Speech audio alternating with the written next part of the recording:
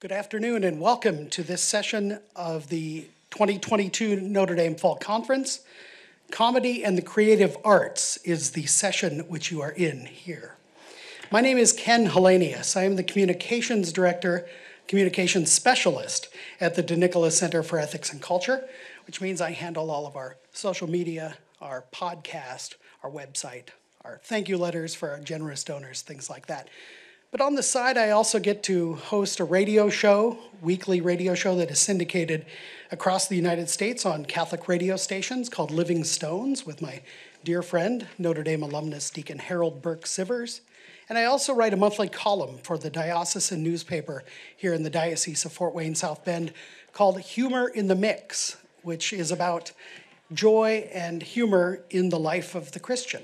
And so I'm not saying I'm a funny man, but I'm saying I understand the theory of comedy, which is really something that we're going to be talking a little bit about this afternoon. We have three fantastic panelists that are with us, and I realize now that I actually forgot to ask Claire how to pronounce her last name. I'll just let you struggle. So we have three fantastic panelists this afternoon, as I mentioned before, because repetition is the key to comedy. Our first presentation will be on Creation and Creativity, or How NFP Made Me a Comedian, by Claire Vaidyanathan. That's pretty good. It's pretty good, something like that. She is an independent scholar. She is the mother of 6 children ages 1 to 13.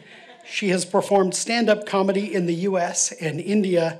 Her sketch comedy videos can be found on YouTube and on Instagram, and I can confirm they are very, very funny.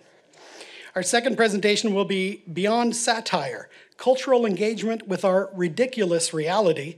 And the presenter will be Dorian Speed, who is at the University of St. Thomas in Houston. She is currently an MFA candidate at the University of St. Thomas and is working on her first novel. And our third presentation will be Can We Still Make Satire? Little Independent Systems of Order Amid Metaphysical Hysteria, by Alexander Taylor at the University of Dallas. He is a PhD candidate in literature in the Institute for Philosophic Studies at the University of Dallas, where he received an MA in literature and a BA in history. While serving as the Cowan Fellow for Criticism and Institutional Strategist for the Donald and Louise Cowan Archive, he is at work on a dissertation which unearths the shared political vision of 2 20th century Catholic novelists, Flannery O'Connor and Evelyn Waugh, through an examination of the way in which their imagined modern cities lack civic friendship and xenia, which is hospitality, classically understood, as reflected in their refiguring of the Western literary tradition. 3 fantastic presentations, and we will begin with Claire. Thank you. Please welcome her. Hi, everyone. Thank you so much for the awesome intro. That was really, really great. My name is Claire Vaidyanathan. I have 6 children, and I am a comedian. I have a presentation slides for you here, so let's see if we can get it to work. That's not right. We're gonna try that again. Play. Here we go. That's not right either. We're gonna try and go back. All right, here we go. This will have to do. Just this. No. Here we go. How NFP made me a comedian. We're gonna feel the burn. This is the burn I'm talking about. This is Bernadette. She was born in 2018. In October 2018, at 28 weeks gestation, I developed fevers, and they wouldn't go away. And the doctor I went to see, he's like, it's just a virus, it'll go away, don't worry, it'll go away. It did not go away. 30 weeks gestation, I was admitted to the hospital with fevers that no one understood, no one could explain. The doctors were like, well, this is interesting.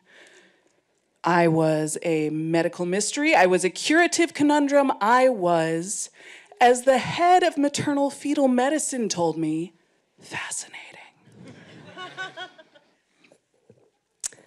At 32 weeks, Bernadette decided she had had enough of being fascinating, went from breech to head down in under 12 hours, and began to vacate the premises.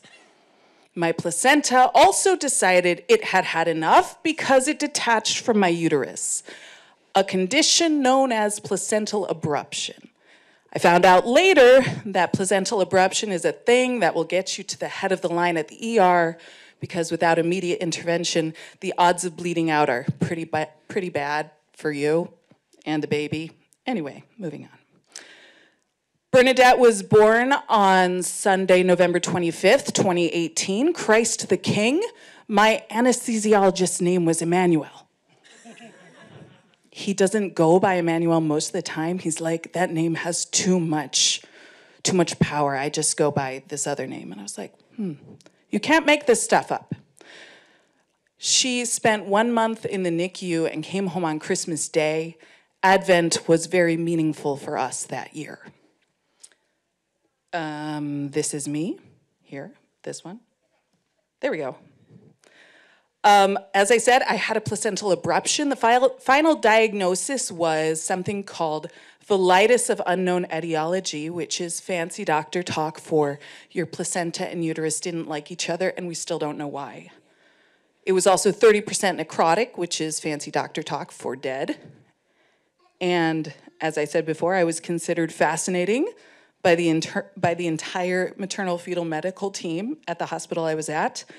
My doctor went on to write a medical journal article about my condition. I learned that you do not want to be the patient in an episode of House. You do not want to be fascinating. Fast forward to January 2020, but forget that it's 2020. Bernadette was over a year old at that point.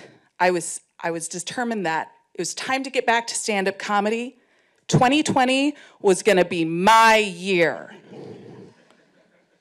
And I was sitting in an open mic. If you're not familiar with an open mic is a very casual performance where stand-up comedians get together, try their new material out on an audience, usually of other stand-up comedians. And I was waiting my turn to try my new stuff. And this guy I knew walked in to the open mic. I hadn't seen this man in 18 months. He was one of the comics I knew. And he saw me and he came over and he was like, "Whoa, where have you been? Weren't you pregnant the last time I saw you?" And I said, "Yeah." He's like, "How did that go?" And I told him everything I just told you. And he listened and he was like, "Oh my God, man, that sucks. Whoa. But I bet you got some good material though." And to my surprise, I said, "Yeah, I did get some good material." High fives ensued. What do we learn about life from stand-up comedians? I think this story really illustrates well the perspective of the comedian, which is every bad thing in life is just an opportunity for humor. And that leads us into one of our great laws of comedy, which is comedy equals tragedy plus time. That means that any tragic situation, if given enough time, and if you word it properly, can be funny. And if you do not believe me, I strongly encourage you to check out Dressed to Kill by Eddie Izzard, in which he tackles Hitler, Stalin, and genocide. Who knew genocide could be funny? But more, what do we have in common with a stand-up comedian as a believing Christian? There are a few things. Every comedian I've seen or met seems to understand these three things in a very deep and personal way. 1, the world is messed up. I am messed up. And it shouldn't be this way. If that's not the Christian perspective, I don't really know what else is. This is Maria Bamford. Does anyone know who Maria Bamford is? Good job. All right, so Maria Bamford is a stand-up comedian, and she also suffers from bipolar disorder. Oh, it's still working.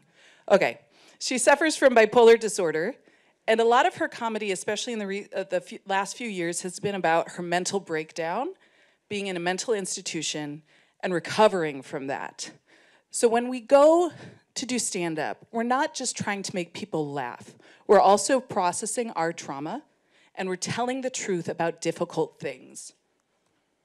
This is Mike Birbiglia. Who knows who Mike Birbiglia? Okay, he's a little bit more mainstream. Mike shared with us in his most recent Netflix special that he didn't really want to be a dad. He's only a dad because his wife really wanted to be a mom. That is a hard thing to tell thousands of people on Netflix.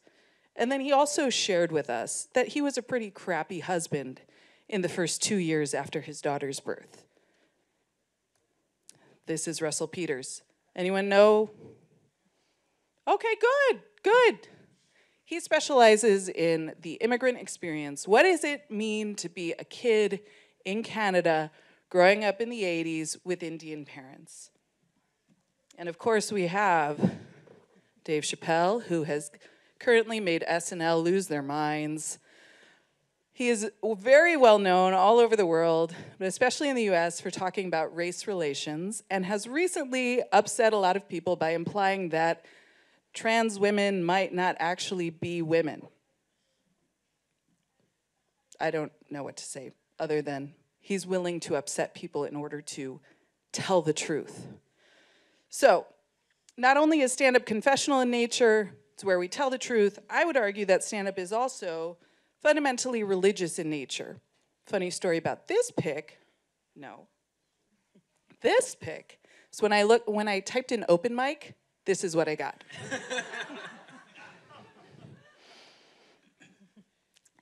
With stand-up, you have a guy down front with a mic telling a room full of people what's wrong with him, what's wrong with them, what's wrong with society, and maybe at some point in the future, we won't all be such a mess. And the audience laughs, which serves as this kind of amen, creates a moment of communion between the comedian and the audience. And guess what? You're at a bar, so there is wine. I think Stephen Colbert talked about this in a very meaningful way recently when he was being interviewed by Dua Lipa, which is, I am a Christian and a Catholic, which are always connected to the idea of love and sacrifice being somehow related, giving yourself to other people, and that death is not defeat. Sadness is an emotional death, but not a defeat, if you can find a way to laugh about it, because that laughter keeps you from having fear of it. Fear of it can lead you to turning to evil devices to save you from the sadness. No matter what happens, you are never defeated. You must understand and see this in light of eternity and find some way to love and laugh with each other. Comedy is not a denial or belittling of suffering. Comedy is a proclamation that the evil of this world will not defeat us. So, what does this have to do with NFP? Okay. The first meaningful experience I had with comedy was when I was in 2013, after I had had my third child in 4 years, and my husband and I were watching Conan O'Brien, and a man came on and said, yeah, we got 5 kids, because my wife is a Shiite Catholic, which means there's no goalie. I thought, oh my God, this man knows what I'm going through. I immediately looked up everything that Jim Gaffigan had to say. We read every book he had up until that point, and every special we watched, and this joke will go with me to the end of my days. If you want, for those of you who can't see it, if you want to know what it's like to have a 4th child, just imagine you're drowning and someone hands you a baby. So what's the deal with NFP? Thank you. I'm working on my Jerry impression. Anyway. For those of you, raise your hand if you know what NFP is. Okay. All right. Okay. That's the only question I'll ask about this. All right, moving forward. What makes NFP different from contraception? Let's start there. So natural family planning, as I think all of you know, is the method by which you space births in a marriage depending on using a woman's infertile period to engage in marital intimacy, and then using her fertile period if you want to have a kid. We've never had that problem. So what makes it different from contraception? With contraception, you have, in an ideal situation, a husband and wife talking with each other frequently about what they want for their family, what method they're going to use, and how they feel about it. But ultimately, to contracept correctly or effectively, you only really need one person. But with NFP, to use NFP effectively, you need 3 people. You need you, your spouse, and your NFP instructor. I don't know what's more natural than that, bringing a 3rd person into questions about if and when you get to have sex. For us, these are the methods that we are familiar with. Symptothermal, Creighton, and Marquette. It is not like we didn't try. So, it's not real pee. I just dyed water yellow, but that is a real monitor. Okay. So what are we talking about with NFP and what this means for our family? For us, NFP has been reliably unreliable. And I do not mean we took a chance day and then got mad that we got pregnant. I do not mean we just can't control ourselves. We're nymphomaniacs. That is not what I mean. What I mean is you have 2 well-educated individuals who have the best of intentions, who believe that this is what Christ wants for his church, and have done their darndest, and have still ended up with 4 unplanned pregnancies. For us, NFP has been a failure. And yet, Michael is a Lego enthusiast, an excellent friend, an artist, a sensitive soul, and he loves his mom. But I still stand by the reasons we were trying to avoid getting pregnant. His older sister was only 10 months, we were poor grad students, et cetera, et cetera. That was failure number 1.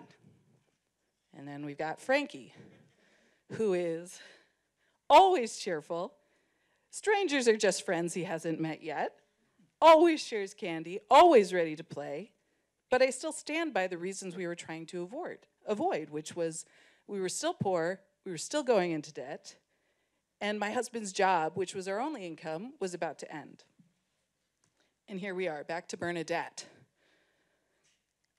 She does steal lollipops. Anyway, we had 4 kids and life was crazy. I don't stand by that one anymore. I think that's no longer valid. But this one was certainly valid. This is Isaac. He is our adorable squish muffin. And I almost died having Bernadette, so we thought, surely we have a very good reason to avoid at this point. And that's not what happened.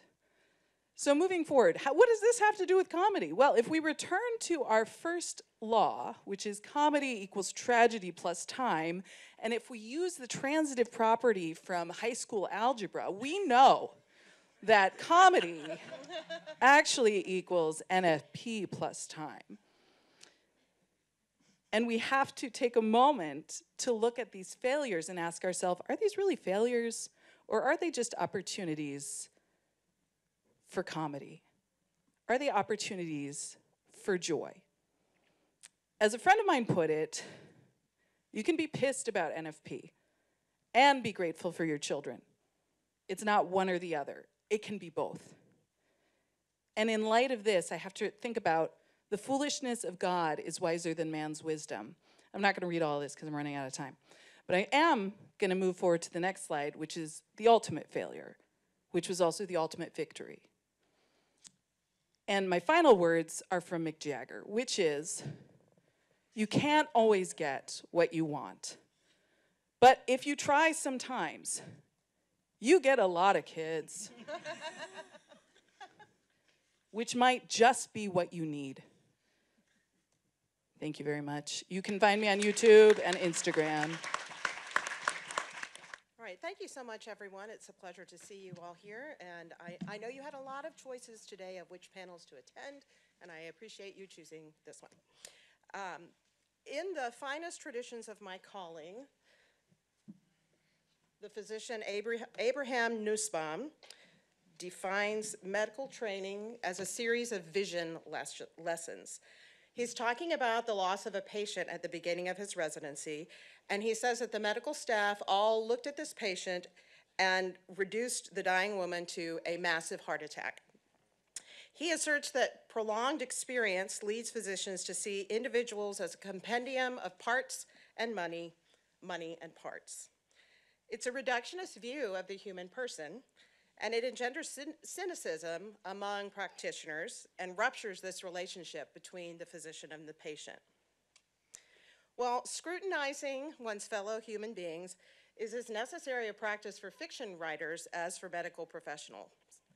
Douglas Bauer argues that our culture, in which sarcasm is understood to be wit, has devolved to a point of general cynicism whose passive stance is resignation and whose aggressive one is irony.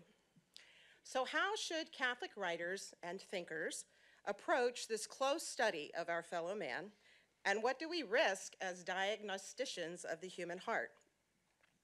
These questions are possibly nowhere more important than when the work in question is satirical or comic, as cleverness often abets cruelty.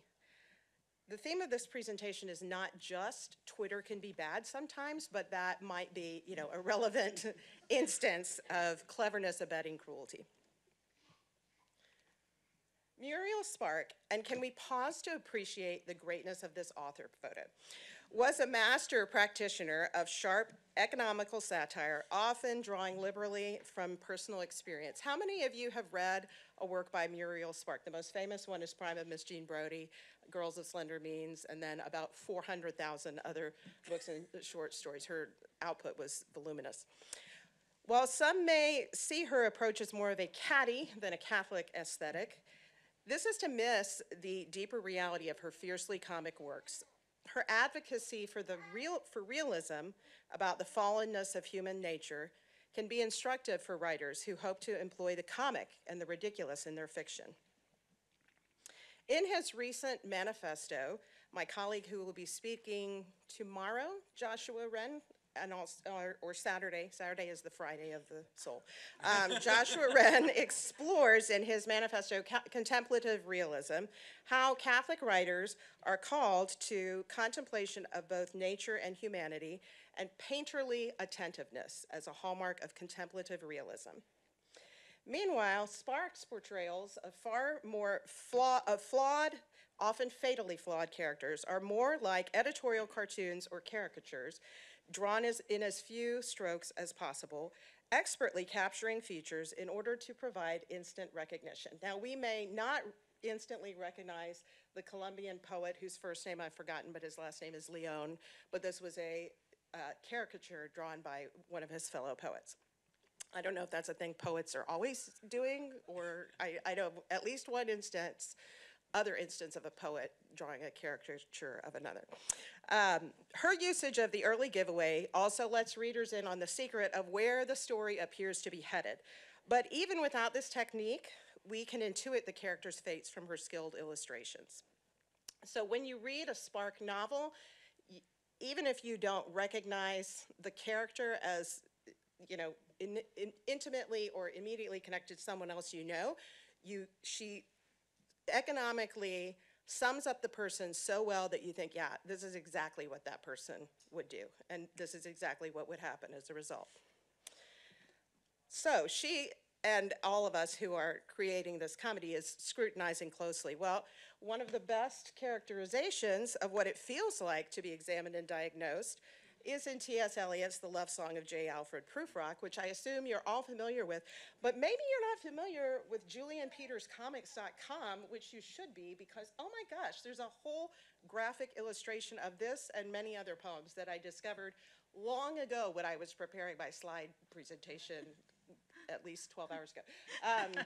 So when, I assume you can read this, but I will read it for you, and I have known the eyes already, known them all.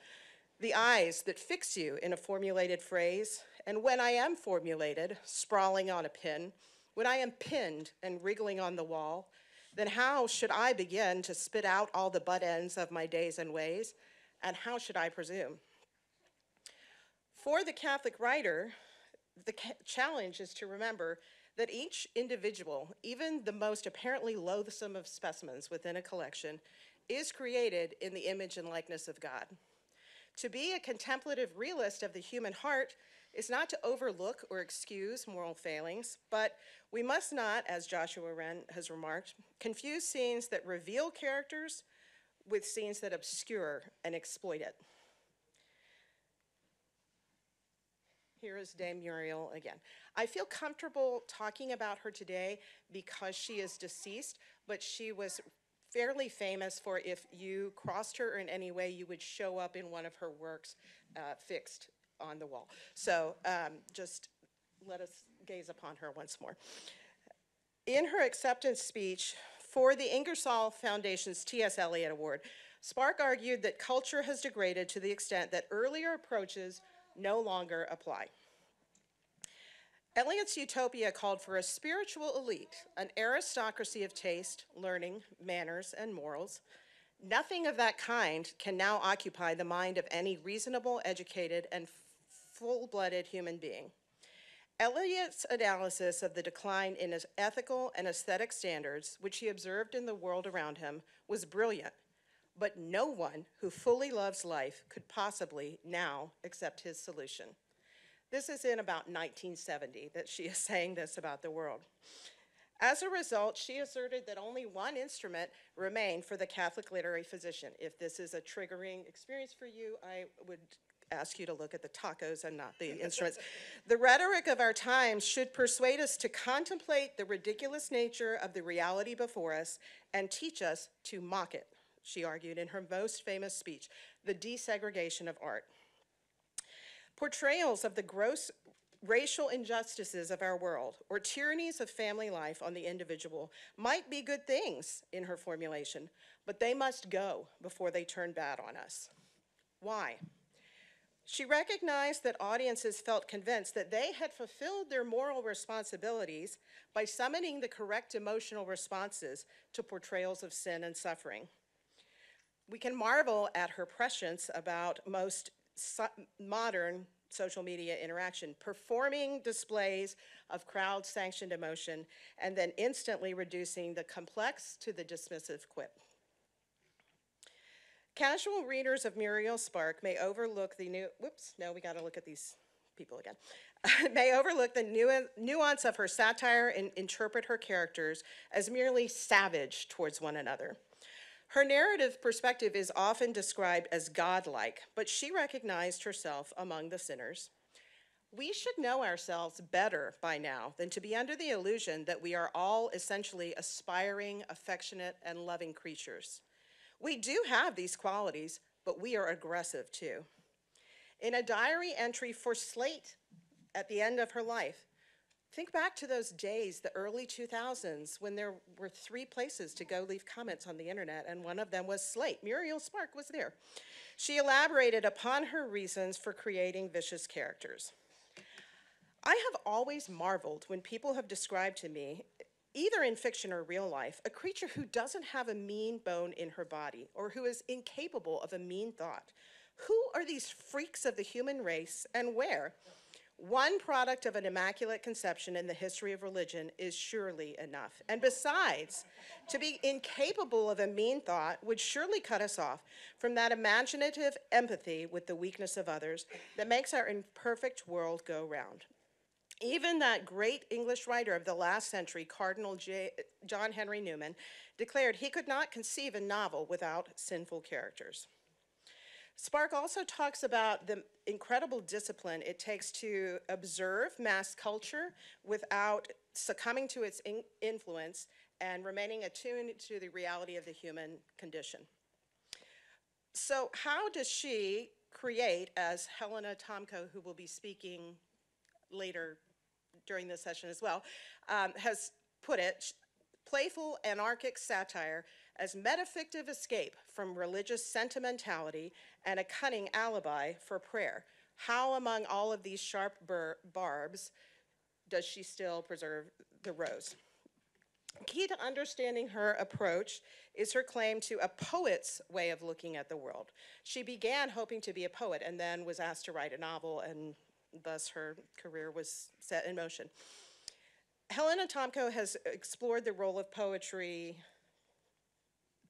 in Spark's The Girls of Slender Means, particularly Gerard Manley Hopkins' poem, The Wreck of the Deutschland.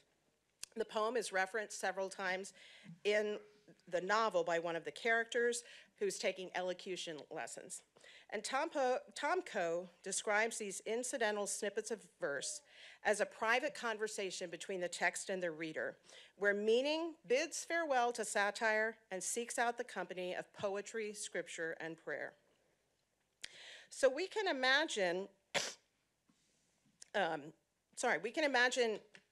Spark holding up an x-ray to her characters and diagnosing them and showing us the problem. That's the central element of her satire. She professed to love her characters. She said, "Oh no, I love them all. When I'm writing about them, I love them most intensely, like a cat loves a bird." You know, cats do love birds. They love to fondle them. Any other response might have risked sounding saccharine. One wonders if Spark viewed most of her fellow creatures in the same way, ready to pounce, as she described the writing process. She held popular Catholic piety, of which this is not an example, this is piety for condensed milk, but she held it in tremendous disdain. Those terrible bleeding hearts, the saints, the Pope, priest. It's very interesting to me that we don't have correspondence between O'Connor and Spark, because I would have loved to hear their discussions of their private practice of their faith. But we don't have much discussion, period, of Spark's own personal faith. Perhaps she feared that such overt expressions of devotion might alienate her own kind, really intelligent people, more or less intellectuals. I'm weary for them if I'm cut off for too long. So her dismissive reference to the saints raises the question, what might the Catholic satirist gain from engaging with the teachings of the saints? And how compatible is this art of ridicule with our call to holiness? Jacques Maritain, whom Spark believed was full of a bit of air in his belief that Catholics were the best qualified to novels, advised that the moral risk of depicting evil in fiction was dependent upon the altitude at which the writer operated. Spark has characteristically very elevated narrators who are at such a remove that they often tip their hands as to how characters are going to move about on the stage, as when Lisa, the protagonist of The Driver's Seat, arranges her own murder. Maritain argued that the more deeply a novel probed human misery, the more it required superhuman virtue of the writer. Her narratorial detachment from the violence and cruelty of her characters could be misconstrued by readers at whose feet the cat is ready to drop another bird. So her reticence about her own conversion doesn't give us a lot of information about her own, personal faith life.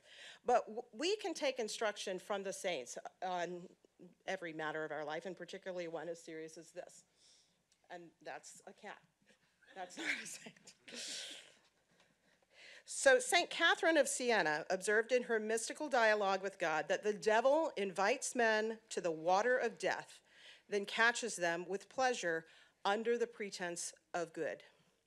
Authentic knowledge requires understanding both humanity's capacity for depravity and the infinite goodness of God.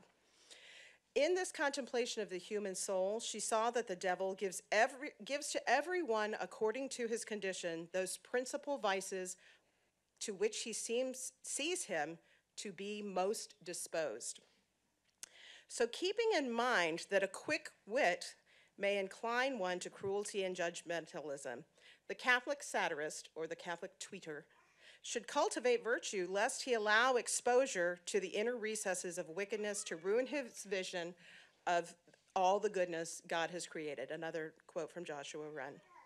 We can also look at the example of St. Therese of Lisieux, who was described by members of her own community as somewhat of a prig because she was so, and people often perceive her as deeply sentimental and saccharine, but she has a deep sensitivity towards the other members of her community. When she's irritated by a fellow sister in her community, rather than what I would do of finding someone to joke around about with this or mock the person, she offers prayers especially for this sister. So what am I saying? Am I saying that we should therefore never laugh at anything and only be silent? I don't know. What I am saying, though, is an eye that is trained to diagnose and that can see a disconnect between reality as it is and reality as it should be comes from a sensitivity. And if you possess that sensitivity, perhaps there are more avenues beyond just satire, beyond mockery. That is not to say that satire itself is bad, but consider whether there are other aspects of that gift that you could employ in your own life. And how would we do that? Well, without contemplation, without a deep faith life and a committed discipline to contemplation, we won't know if there's the famous thing about, is it good, is it true, is it, whatever the three questions are you're supposed to ask before you talk that I never ask. If you have that deep life of grace within you, you don't need to have that, try to, like wear a bracelet or something to remind yourself to not be a smart aleck and hurt people's feelings, or write a satire that tears down another real human person, because you've already involved that in the practice of your life. I hope you recognize these literary allusions. So in closing, I would ask us all to consider whether, not necessarily the question of whether satire is what we should go forth and do or not, because honestly, I can't imagine that anybody's going to decide that based on this presentation, although I could be wrong. But just as we utilize and enjoy humor, how important it is to recognize that with that gift comes a responsibility to not dehumanize the person or the people around you. Even if you're engaging in self-deprecation, that you always keep that image and likeness of God at the forefront. Thank you very much.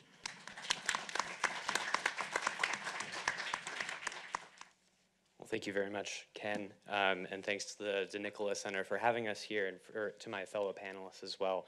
I wanted to start with a note of gratitude to someone who encouraged this work at a crucial point, namely the recently deceased Father Ian Carr. May the mercy of God be upon him, and the prayers of his patron, St. John Henry Newman, be for him as well.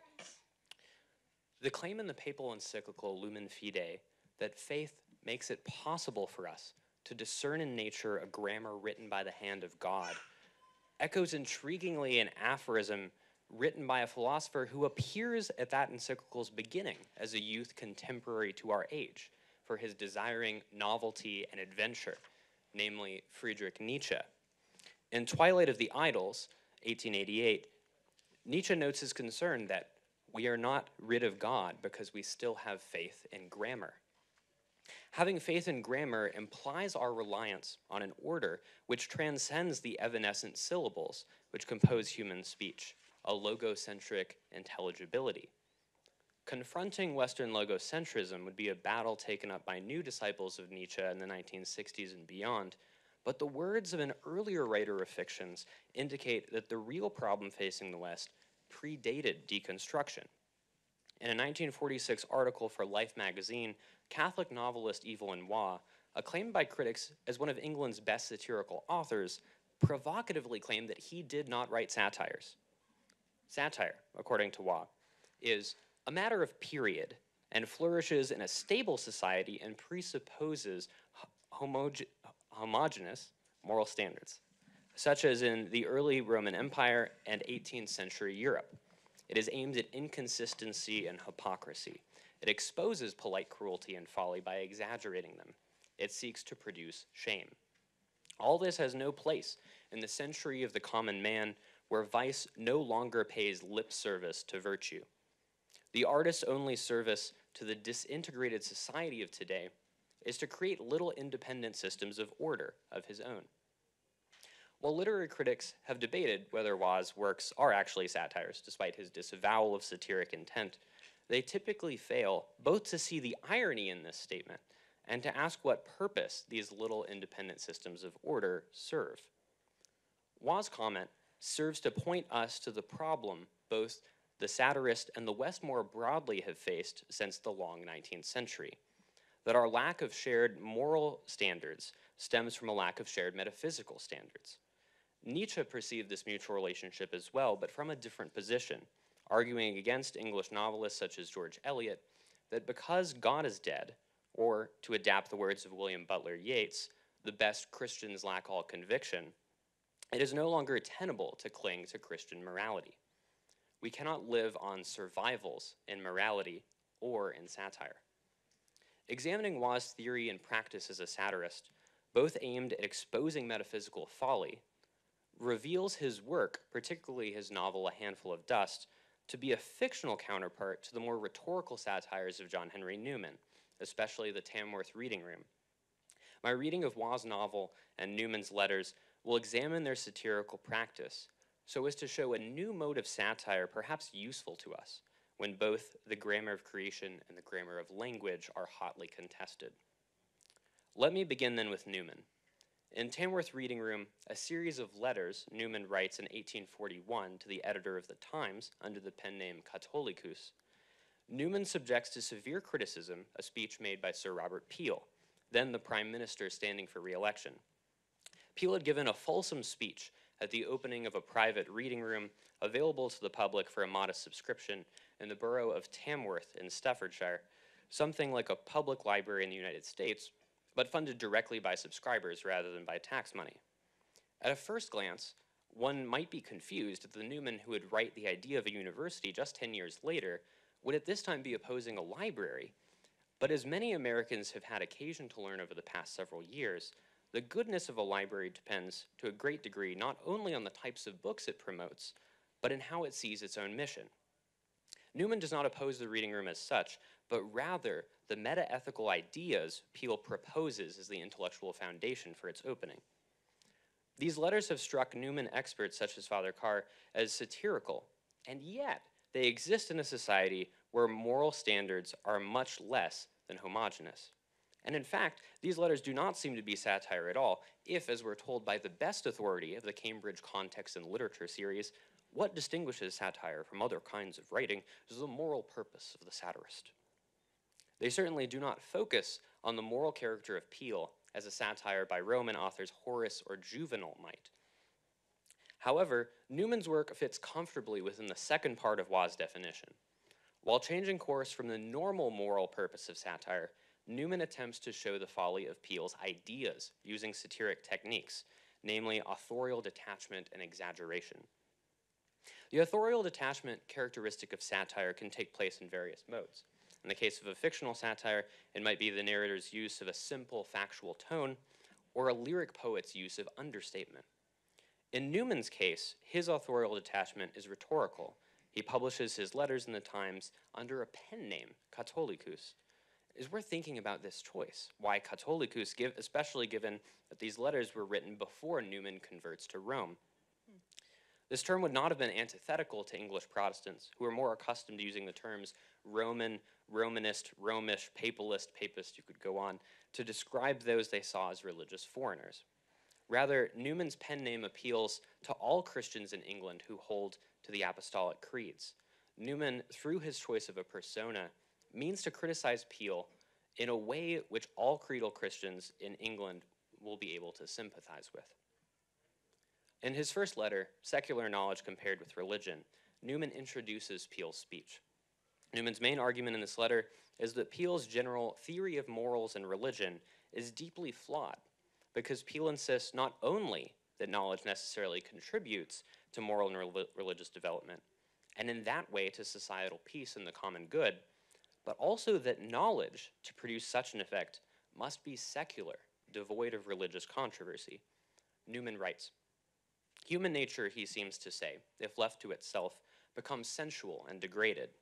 Uneducated men live in the indulgence of their passions, or if they are merely taught to read, they dissipate and debase their minds by trifling or vicious publications. education is the cultivation of the intellect and heart, and useful knowledge is the great instrument of education. It is the parent of virtue, the nurse of religion. It exalts man to his highest perfection, and is the sufficient scope of his most earnest exertions. By use of this final image, Newman shows us that Peele's argument lacks any active role for the Christian religion. Religion only appears as the fledgling child, to be nursed by useful knowledge, rather than to be the source of sanctification and moral growth. This absence is intentional. Newman adds that for Peele, education and secular knowledge is a kind of neutral ground on which men of every shade of politics and religion may meet together, disabuse each other of their prejudices, form intimacies, and secure cooperation. Secular education, then, according to Peele, is a place where the best go to lose all conviction, except that of a need for secular progress. In Letter 2, Secular Knowledge Not the Principle of Moral Improvement, Newman humorously juxtaposes the place to which Peele assigns secular knowledge and the actual content of the sciences that he praises. Even as Newman praises Peele's tone as containing high aspiration, generous sentiment, and impassioned feeling, quite unlike the mechanical tone of his philosophical predecessor, Jeremy Bentham, such a tone is in service to talk of improved modes of draining and the chemical properties of manure. This example from Peele's address presents Newman's bathos, a shift of tone downward from the elevated to the ridiculous, indicating the real disparity between the content of knowledge contained in the reading room and the kind of personal, spiritual, and moral elevation which Peele promises it can offer. It is one thing to think that by discussing questions of ethics and the good, we might be led upwards as in a Platonic dialogue to contemplate questions of religion and divine things. It's another entirely to think, as Peele did, that studying the chemistry of manure will lead us to rise at once in the scale of intellectual and moral existence. Throughout the second letter, Newman uses exaggerated, imaginative diction to ridicule Peele's proposed solution to the disorder within the human soul, featuring ridiculous martial imagery. Peele's philosophy seeks to accomplish not a change of character, but a mere removal of temptation. Newman explains that Peele makes no pretense of subduing the giant nature in which we were born, of smiting the loins of the domestic enemies of our peace, of overthrowing passion and fortifying reason.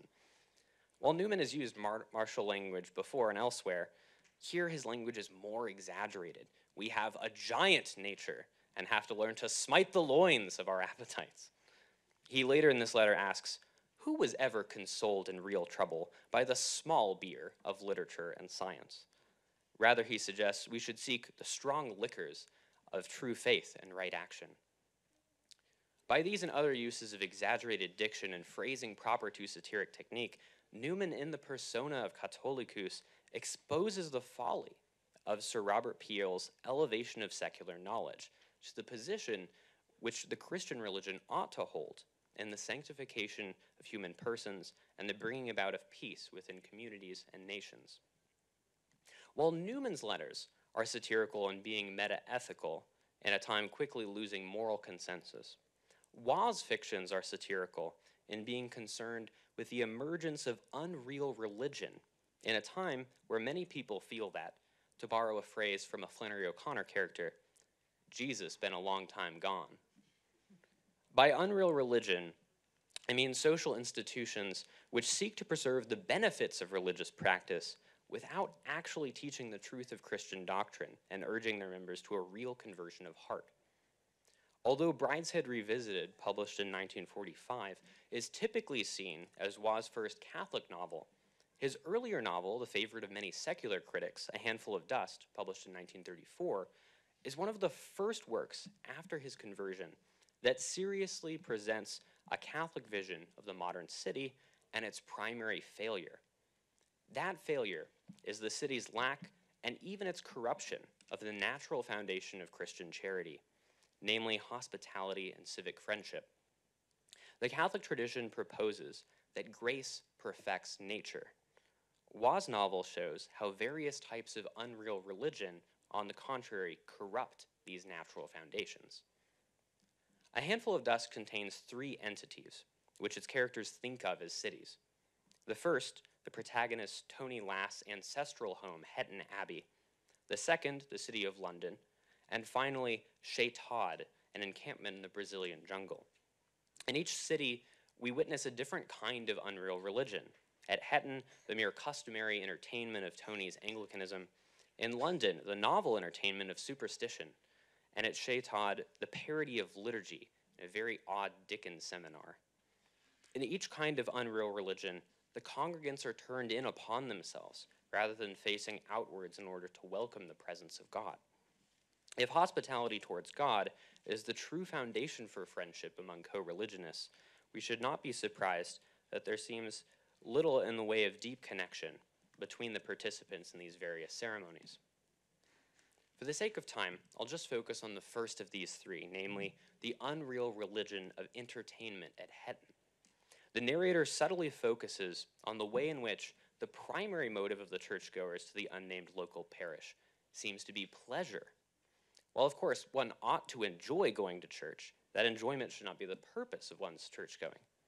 It is not only Tony who poses as an upright, God-fearing gentleman of the old school, but the people of the village also think that few of the things said in church seem to have any particular reference to themselves. Despite this felt sense of irrelevance, the villagers continue to attend services. Why? The church at Hetton doesn't have a miniature golf course like that installed in 2019 in Rochester Cathedral, but Hetton's church also serves as a place of entertainment, where the congregants attend for the vicar, an elderly man who had served in India most of his life, who had a noble and sonorous voice and was reckoned the best preacher for many miles around. While priests and pastors today, looking to entertain their congregations, might turn to hoverboards or light shows, the Reverend Tendril simply recites sermons, composed in his more active days for delivery at the Garrison Chapel, doing nothing to adapt them to the changed conditions of his ministry. Lest we think our narrator is hyperbolic, we then witness the peroration of one of these sermons, witnessing the way in which the vicar's imagination still dwells on the dunes, but also the way in which a focus on not Christ, but on our gracious Queen Empress pervades the sense of purpose, bringing together Reverend Tendril's imagined congregation. Entertainment easily gives way to idolatry. Thus saith the Reverend Tendril, "And so as we stand here bareheaded at this solemn hour of the week, let us remember our gracious Queen Empress in whose service we are here. And let us think of our dear ones far away and the homes we have left in her name. And remember that we are never so near to them as on these Sunday mornings, united with them across dune and mountain, and our loyalty to our sovereign and thanksgiving for her welfare. One with them as proud subjects of her scepter and crown." That this is intended not as pious reverence for the monarch, but as satirical critique of the displacement of Christ the King, is revealed by a bit of dialogue the narrator recounts immediately after the sermon. "Reverend Tendril, ye do speak uncommon high of the Queen," a gardener's wife had once remarked to Tony. Lest we see Waugh as a narrow critic of only an idolatrous royalism, we receive an account of the vicar's usual Christmas sermon, one to which his parishioners were greatly attached, in which we see past the facade of the Reverend's imperial homiletics, realizing the dramatic irony with which Waugh shows us the character of Hetton's denizens.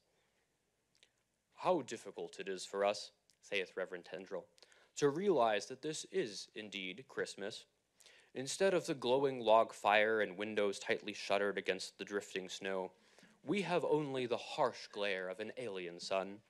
Instead of the happy circle of loved ones, of home and family, we have the uncomprehending stare of the subjugated, though no doubt grateful heathen. Instead of the placid ox and ass of Bethlehem, we have for companions the ravening tiger and exotic camel." Of course, the uncomprehending stare is that of the Hetton congregation, including Tony and most of his guests, who find of interest only the tropes of the ravening tiger and the exotic camel, not realizing that the vicar's sermon unintentionally speaks the truth, that Hetton, the modern city, is the place where the happy circle of loved faces is too often absent, replaced by heathens subjugated by their own base passions.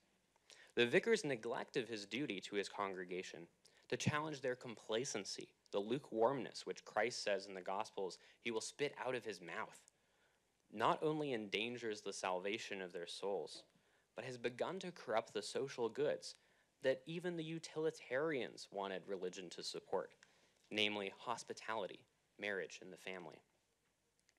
The problem that Waugh and Newman faced in recreating satire remains for the aspiring satirists of our time.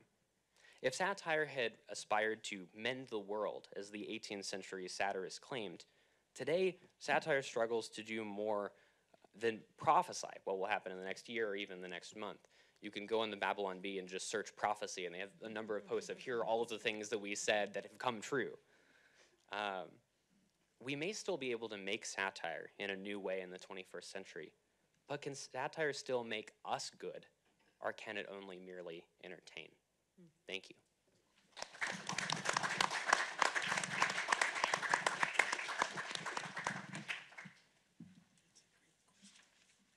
Well, we have time for questions. If there are questions for our panelists, or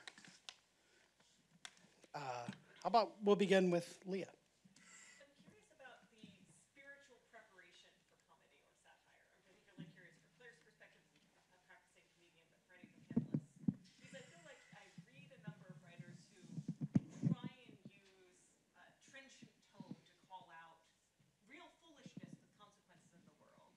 But the writers become more and more debased over time. And they seem to lack sorrow for sin.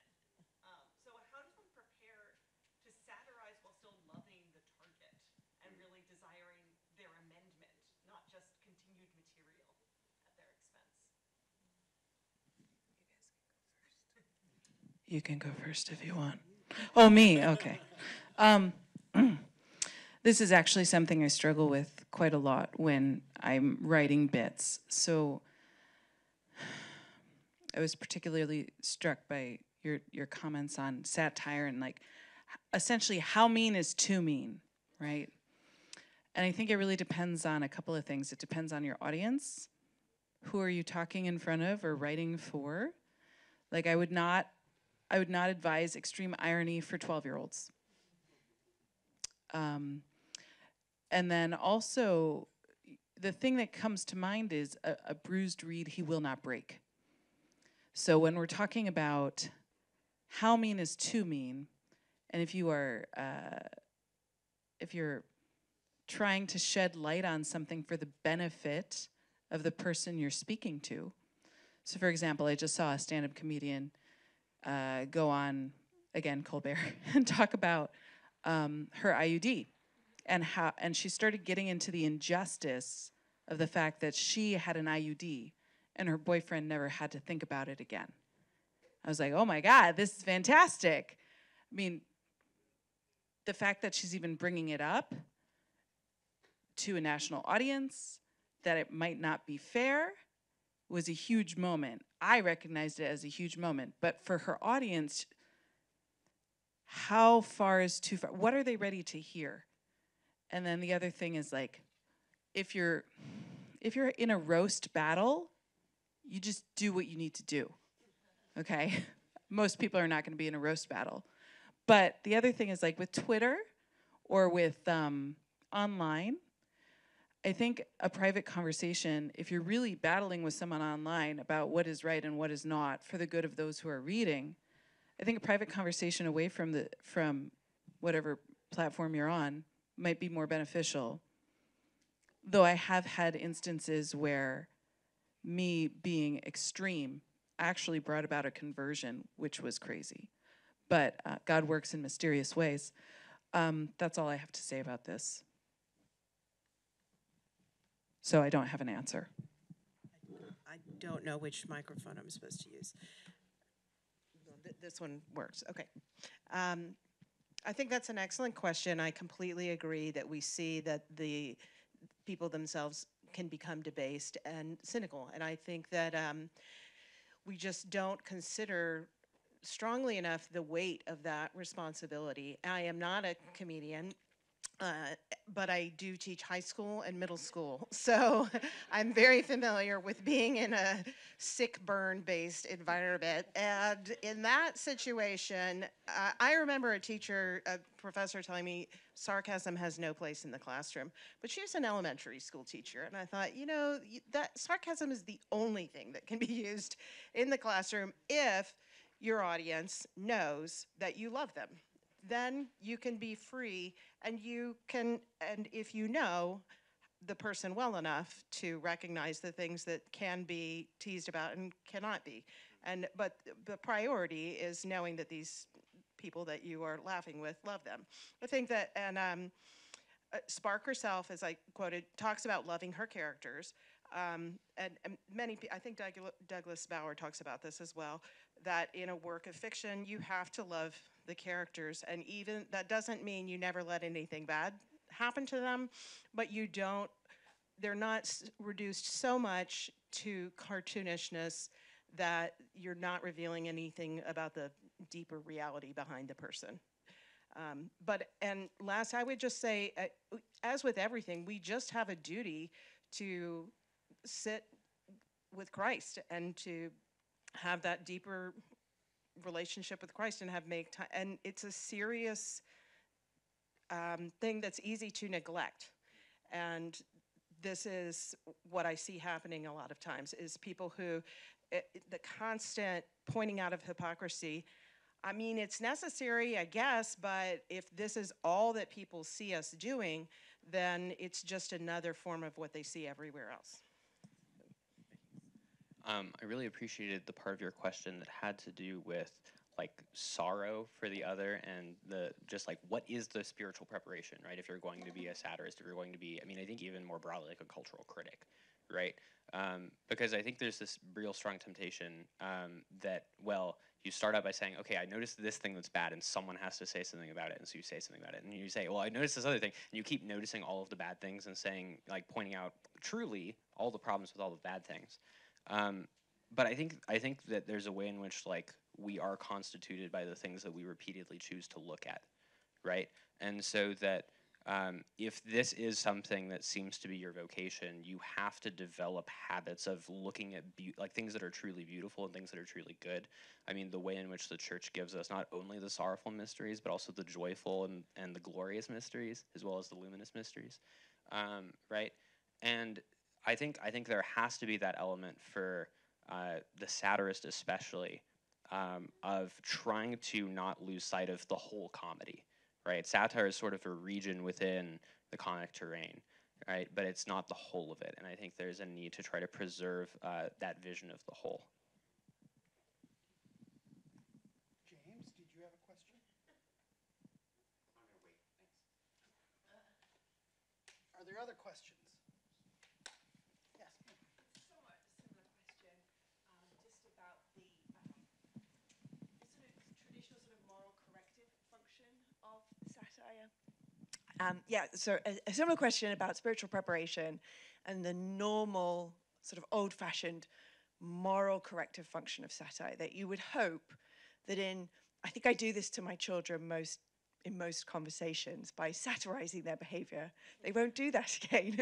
That you do it in a spirit of hope. And my question is really for Alex about A Handful of Dust.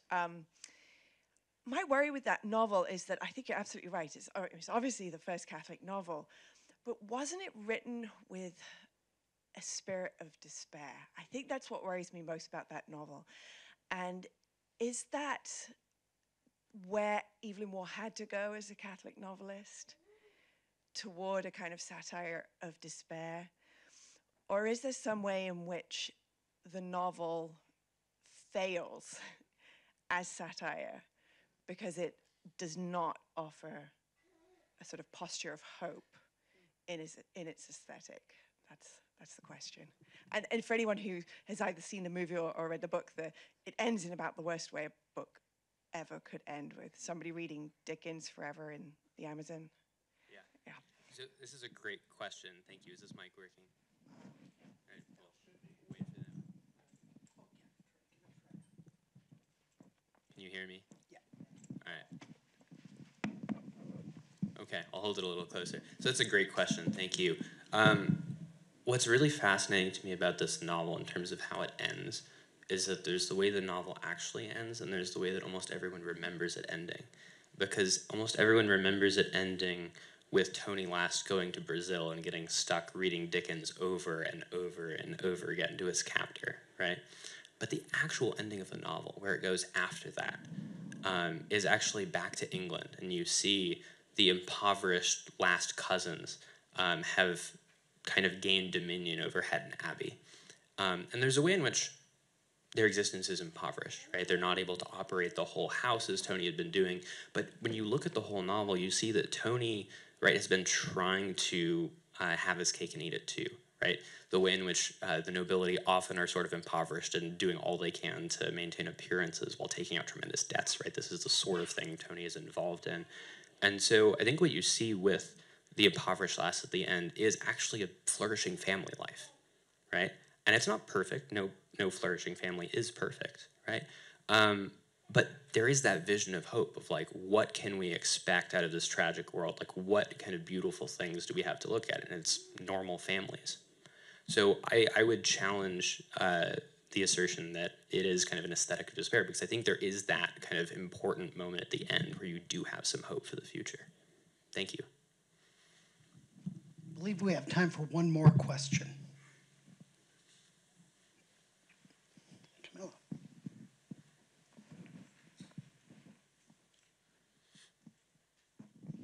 Thank you. Given the shortness of time, I'll try to be very direct. But do you think, and particularly the last two speakers who focused on, well, particularly Alexander, on like some sort of like reform of satire, is it possible to have humor in our daily lives without some degree of mockery, without some degree of sarcasm or hurting the other person? And if the answer is no, are holy people destined to just give up humor in their lives? Is this bad for virtue? Are we destined to vice? Thank you. Thank you for your question. I think that's really useful.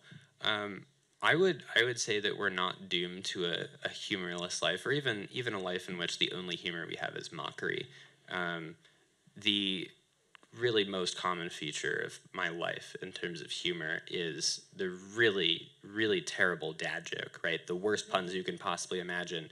I mean, my friends will tell you, they're like, oh my gosh, this guy, like, he's impossible sometimes, right?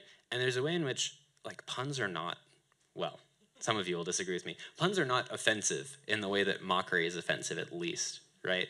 And I think, too, that there is an appropriate role for mockery, right? Like among friends, like if your friend is doing something that's not good for them, and like, you know, maybe it's not the right time to sit them down and say, hey, we need to have a serious talk about your habits or about whatever. Like just a gentle way of teasing them, right? It is still mockery in a way, but it's mockery with a view to that person's good, right? And so I think there's a way to integrate that into a flourishing spiritual life. I am not a scripture scholar. I've seen it argued often that Jesus himself uses humor and irony in his parables. And I would say that owning a dog is a great way to have a injection of humor into your daily life that dehumanizes no one. Because, for example, my dog just ate my students' homework. And so that, you know... It's just great. And so he got 100, probably for the rest of the semester. But I think it's certainly possible. And to be honest, I think if I were to say, no, it's not possible, then who's going to change anything about their life on that basis? I think a lot of it is cultural and the dynamic of the family in which you grew up.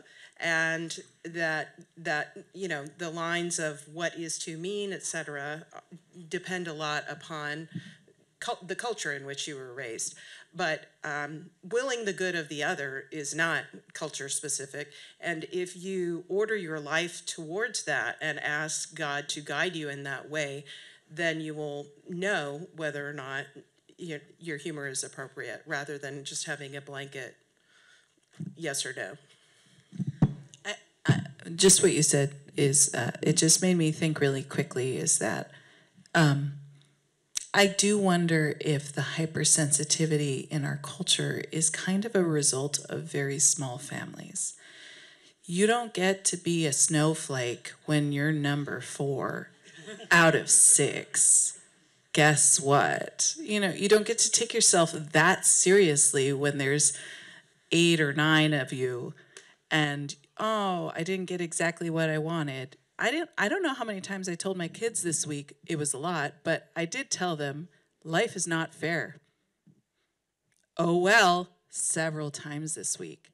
So I do wonder this kind of like, how fragile have we become as a society as our families have gotten smaller? That's just, I don't know, I'm throwing it at you guys now. Now you get to think about that. Well, thank you very much to our panelists, Alex, Dorian, and Claire.